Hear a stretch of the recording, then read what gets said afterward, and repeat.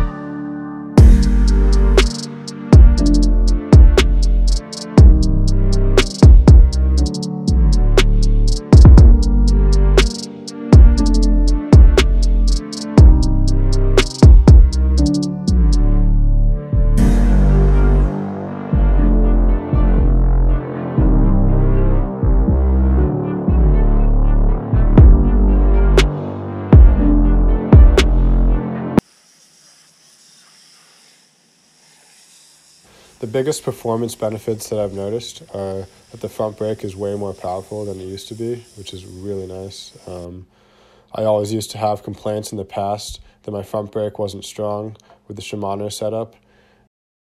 Coming up are a couple great examples of the pads and rotors in action.